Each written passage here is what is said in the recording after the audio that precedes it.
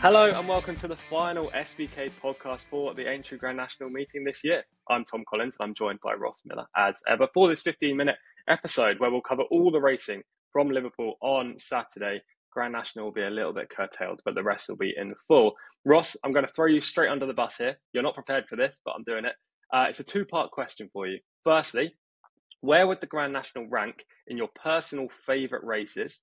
And secondly, where do you think it ranks in terms of the most prestigious prizes to win in the world of horse racing? Oh, TC, you have chucked me under the bus. It would be top five. I really love the Arkle, the Champion Chase, the Gold Cup, obviously. They would be above it in terms of how much I love the race. Yeah, it'd be top five. I enjoy it. And what was part two? I've forgotten already. You've panicked me that much. Where would it rank, in your opinion, in the most prestigious prizes in the world of horse racing? Obviously, you've got the Derby, you've got racing in the US, Kentucky Derby, etc. I don't know, the Melbourne Cup. Where would you say it ranks amongst all of those? Well, it's amazing, isn't it? When you speak to anyone in racing, they say that the general public, if they find out they're a trainer or a jockey, the first question they ask is, have you won the Grand National? So that does tell its own story. For me, if I could only watch one race a year, it wouldn't be the National. But I think it's up there. I mean, I think the Gold Cup is just the ultimate test, isn't it? It requires the stamina, it requires the speed. Yeah, again, top five. American racing, as you know, Kentucky Derby. You're gradually bringing me onto it. I find myself watching it now thinking, oh, God, what's happening? But yeah, top five again. Yeah, I'd agree with that. I think the Grand National is one of the most well-known races throughout the whole world. I mean, I went to America a few times and spoke to just a random couple of people at the racetrack, and they said, we watched the Grand National. So, you know, even in America where jumps racing is not a big thing, everyone seems to watch this race. For me personally, it would probably be top 10, maybe 6th or 7th behind some of the big flat races. But this is the race everyone's going to be tuning in for on Saturday, albeit it's not as much of a spectacle as it maybe used to be. Okay, let's move on and talk about the racing on Saturday, which everyone has tuned in for. We begin with the extended 3-mile handicap hurdle at 120. Dan Skelton has won 2 of the last 4 editions of this race and has West Balboa this year. Now, he heads the market currently at around 5-1. I really like him. Do you? No, I've got 2 I'm going to go against you with, TC, and their form slightly ties in. Cuthbert Dibble is the first. Heavy ground is absolutely optimal for him. He got outpaced on soft ground at Cheltenham in the per temps last time, stayed on well. He gets a £5 pull for Montmorel there, who was the winner for 3 lengths. Unlike Montmorel, Cuthbert Dibble is largely very consistent. He gives his running. I still think he's a well-handicapped horse, and I think if the rain keeps falling into Saturday and we get heavy ground, he's certainly one I want to be with. And then form that ties in with him is Lord Snooty for Christian Williams. It was reported to the stewards last time when he ran very poorly that he objected to the first time tongue tie, and some horses just won't face up to that because it goes round their tongue, it ties the jaw. You know, like any, some of us don't like tight-fitting clothing, etc., etc. So that didn't go for him. But on his penultimate start before that, he was second to Cuthbert Dibble, and he was hampered at a crucial stage. Rallied really well, was only denied by half a length. Now, he gets a pull of between £6 and £11 at the weight, and that depends how you value Finn Lambert, who rode Cuthbert Dibble on that occasion for his £5 claim. Personally, I think Finn is very good for £5, so I think it's a pretty sizable pull at the weights Lord Snooty's got. Christian Williams really starting to hit form now. I think this horse is very well handicapped still. 10 stone 7 is no weight at all for this sort of test. So those would be my 2 against the field. Cuthbert Dibble currently 13-2 and Lord Snooty 16-1. I will make the case now for West Balboa. He was so impressive in this race last year. He also smashed Brewing Up a Storm on his comeback. Now, I know Brewing Up a Storm is entering the veteran years of his campaign, and also he hasn't been great this season on the whole, though he was good last time in Ireland and proved that he still has quality.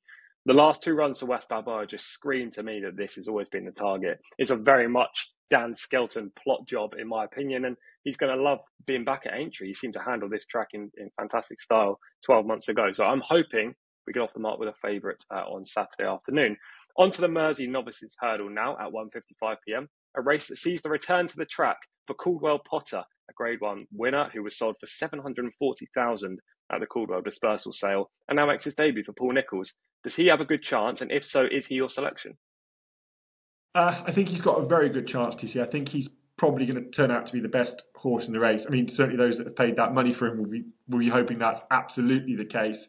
But I think it's worth pointing out that the horses that were bought at that dispersal sale that have travelled across the water have ended up with Harry Derham and Warren Greatrex. They've run poorly since. Now, unlike with Caldwell Potter, Paul Nicholls said straight away he wasn't going to Cheltenham, was going to give him time. Harry Derham and Warren Greatrex weren't as patient, were keen perhaps to get them out.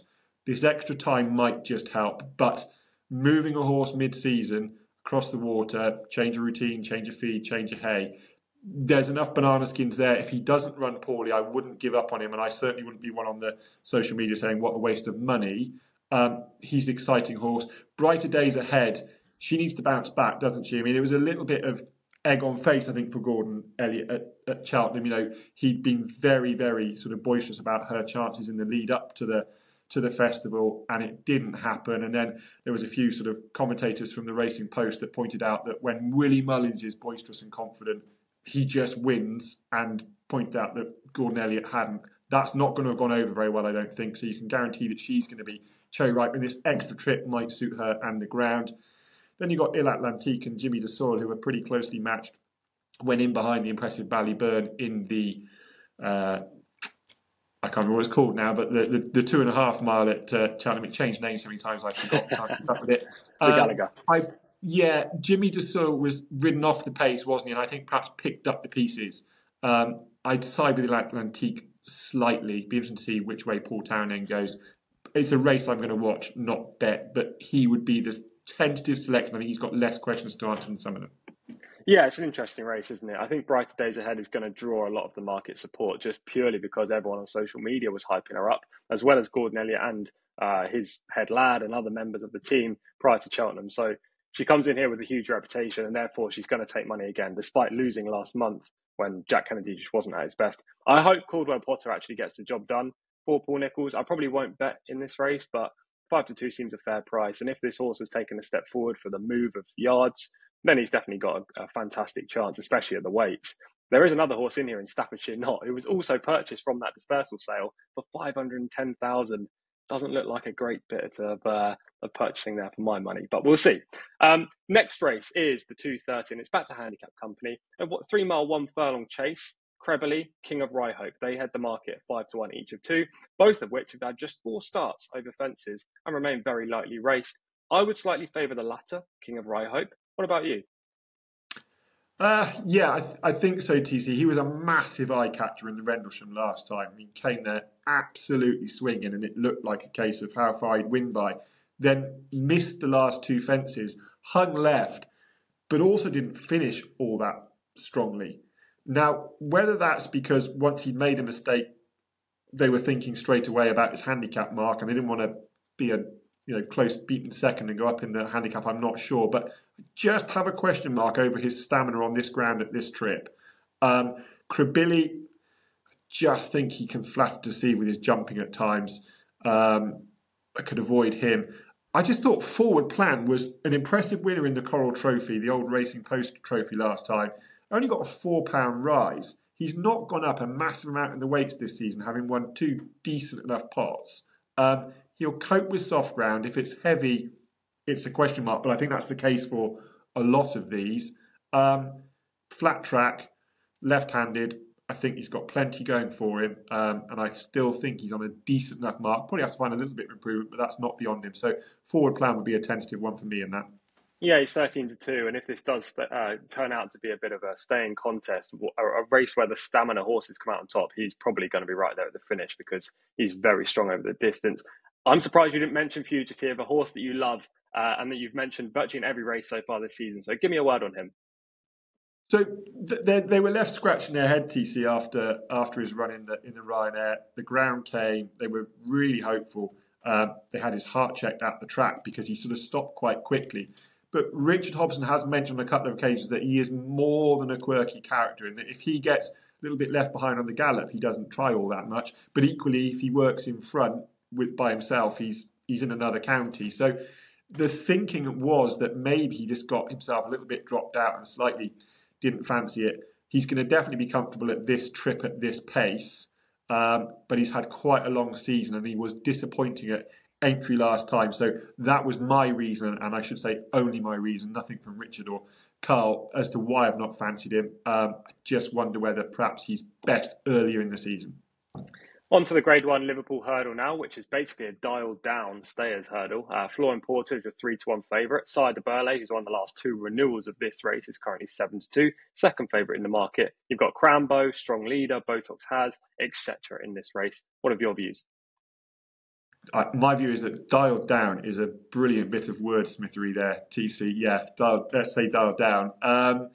My thoughts are Crambo is too big at 7-1. That's for certain. You know, he was a short price for the Stayers Hurdle. He's a young, improving horse.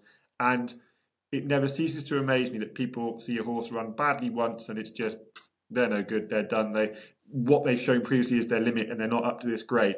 I'd be very surprised if at the end of his career, Crambo hasn't won a Grade 1. I'm sure he will.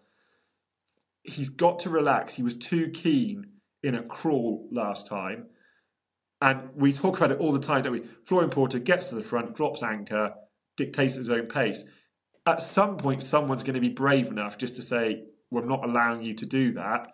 But I looked at the field and I don't know who does that without compromising their own chance. If they can push the pace along a little bit, that's going to help him settle. And I think he is a talented horse. Flat track might just suit him a bit better too. Thought 7-1 was too big. But there's one for me that just stands out as having his conditions, and that's Botox Has. He loves soft ground, heavy ground, flat left-handed track. He's really good round Haydock. He's got that here, and he arrives fresh. He's not run for 50-plus days. He missed Cheltenham. I think that gives him a little bit of an advantage, and he's the one I want to be with. Botox Has is currently 12-1. He's a very good price. I should mention that Hewitt's in the race. He's having his first start since winning the King George around Christmas time. He is obviously going back over hurdles. He's 16-1. Could be interesting if he can reproduce what we saw at Kempton. If this was good ground, or even good to soft ground, I'd be all over Strong Leader for Ollie Murphy, but he's just not going to like conditions. He still might run okay, but 9-1 is a little bit on the short side. So therefore, I'll probably just watch this year's renewal of the Liverpool Hurdle. The Grand National is up next. Of course, we've already done a whole in-depth Grand National preview. Go check it out on SBK's YouTube or Spotify channel. And then you can look and listen to myself, Ross, and Jess Stafford running through every single horse in the lineup with an analysis, and then our 1, 2, 3, 4 at the end. Go check that out. Now, we will briefly mention the couple of horses that we like in that race, but we're going to keep it very short for this podcast. Ross, who's your likely winner or likely winners? So I like Naslam. He's got plenty of weight, but the point I keep coming back to is it's only £4 or £5 more now, actually, because Conflated came out. Then he carried in the Welsh National and he sluiced up. And my point is he a 1-6-1 horse? Most definitely not. Other than on a specific set of circumstances, which he gets here, which is going to be very slow ground, a severe stamina test, and running against horses that simply aren't going to handle conditions. So I thought he was interesting. Mr. Incredible, we differ on. I thought he was running a big race last time. The saddle slipped and he lost Brian Hayes at Canal Turn. I thought he ran a big race in the Midland National last time. He's going to love ground conditions. And provided he gets into a rhythm, I think he's well handicapped. Delta Work looks to have been laid out for this race, has run well in it previously. Soft ground is going to really help him. So I thought he was interesting as well. So they'd be my 3 big fancies. I'll probably have 5 or 6 bets and I'll perhaps put them on social media on the Saturday morning. Yeah, it's going to be a fantastic renewal of the race. Smaller field this time around, but no smaller excitement, if that makes any sense whatsoever. Vanillier and Panda Boy are going to be at the top of my list for the event, Vanillier being the number 1 for me. The penultimate race is the Grade 1 Maghull Novices Chase over 2 miles, which features Arkle runner-up, Founder 50, the unexposed Etalon, who was actually entered in the handicap on Thursday, but instead they've come here to this Grade 1 contest, and the prolific Hercule de Soy. I really like Etalon as a horse. He's a very shrewd and quick jumper through his races. 2 miles is perfect for him. He's going to be my play. Do you agree? Yeah, absolutely, TC. I mean, Founder 50 sets the standard, but it's not a lofty standard, is it? We spoke on the podcast for Thursday that whether Etalon had been left out because they felt they could win with Unexpected Party. I think Etalon was left out because they think they can win a better prize with him. He's going to love the ground.